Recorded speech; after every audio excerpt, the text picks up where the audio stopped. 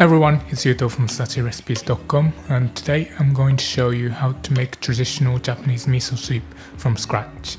This dish is delicious, warming, and the perfect side dish for any Japanese meal.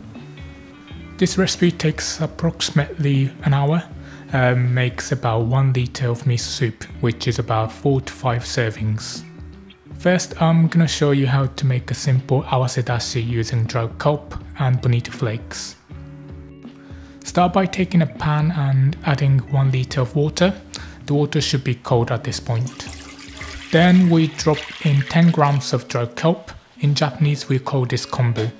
The first step is to leave this to soak for 30 minutes. This allows to soften and slowly start to release its flavour. After 30 minutes it should look like this. As you can see, the kombu has softened and more than doubled in size. So now we can move this over to the stove. Turn on the heat to a low to medium low setting. By heating it slowly, the kombu has more time to release its flavour. It's also easier to make sure we don't boil it. We just want to heat it up until almost boiling. Keep an eye out for bubbles starting to appear.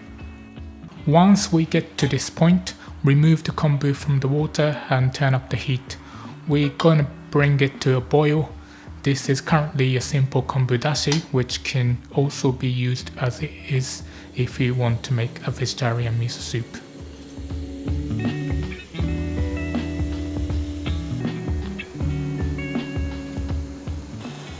Once it reaches boiling, turn off the heat and add 15 grams of bonito flakes.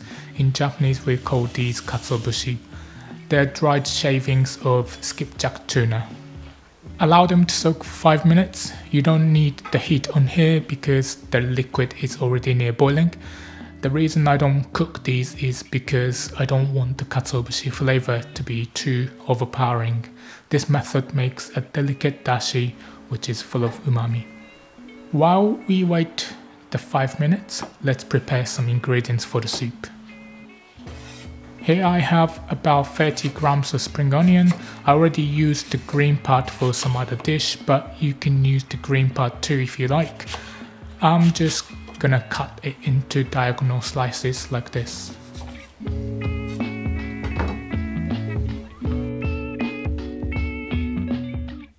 Next, I have 2 pieces of twice fried tofu we called aburage.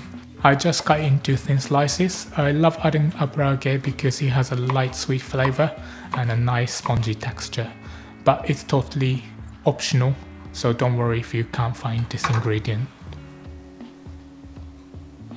Lastly, I have some tofu. This is about 150 grams. It's up to you whether you want to use firm tofu or silken tofu. Just cut it into small cubes like this.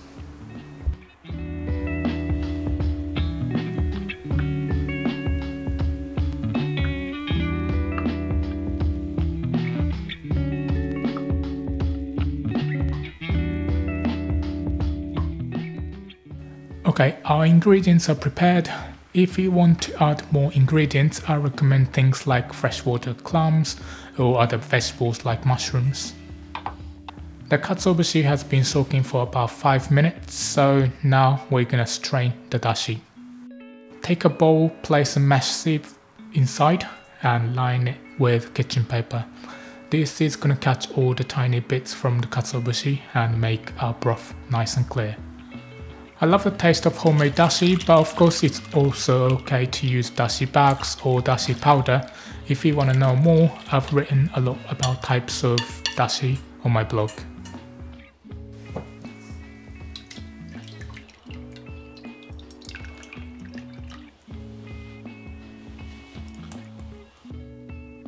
Okay, let's pour this beautiful homemade dashi back into the pot. We're gonna heat this up on medium and bring it to almost boiling.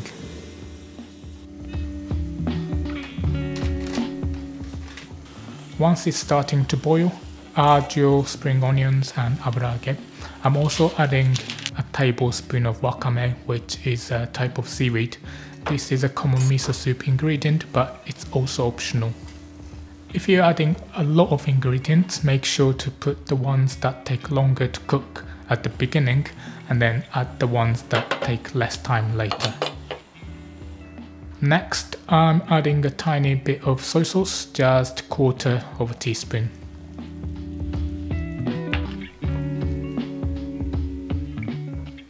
Now lower the heat to a simmer just to keep it from boiling, and it's time to add our miso paste. I recommend using a mesh spoon or something like this. A ladle also works.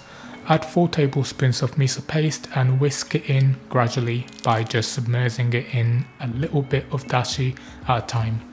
The reason we don't drop it directly into the soup is because miso paste tends to be kind of chunky and it doesn't dissolve in hot water easily. We need to break it up and add it gradually so that the tiny bits distribute evenly throughout the soup. I'm using our miso, which is a mixture of red and white miso, but you can use whichever miso paste you prefer. White miso is usually quite mild, whereas red is quite rich.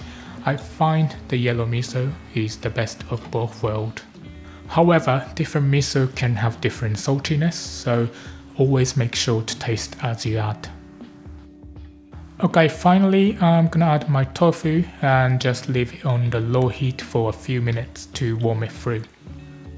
Be careful not to boil the soup after you've added the miso paste because it tends to lose its flavour if it's heated too much.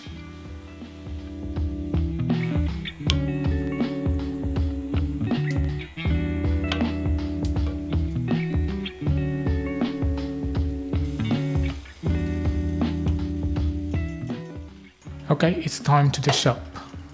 I recommend eating the miso soup on the day it's made, and if you need to reheat, then it's better to do so on the stove so you can make sure you don't boil it.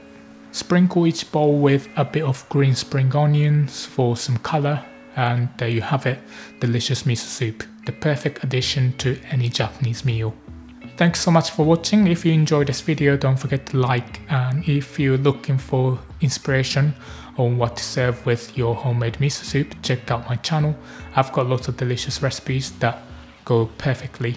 Thanks again. I hope to see you in the next video.